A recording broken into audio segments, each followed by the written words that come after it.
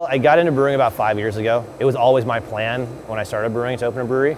As most people who home brew as a hobby have a dream of opening their own brewery someday, and I was no different. So yeah, as soon as I started, it was always, at some point to open a brewery of my own. We were looking in a number of different places initially, but Squamish just presented a perfect opportunity. There were some amazing buildings that were going up at the time that were perfectly suitable to put a brewery into. Squamish was just starting to change. The real estate boom in Vancouver was changing the demographic in Squamish, making it a much more suitable place to open a brewery like this with a tap room attached.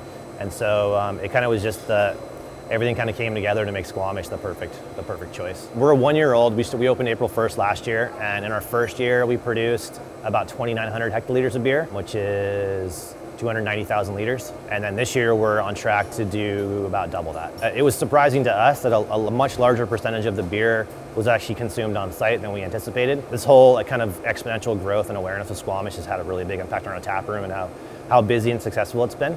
But now as we grow the tap room, the amount of beer we can sell in the tap room is fairly finite.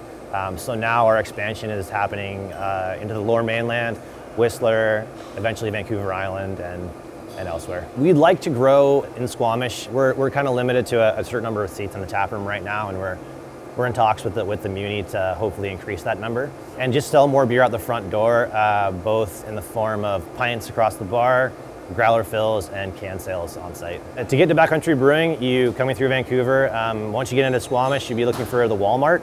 So as soon as you see the Walmart, I believe it's the 4th traffic light. You go left, drive through a roundabout, and then we are the warehousing complex on the right across from the Toyota dealership.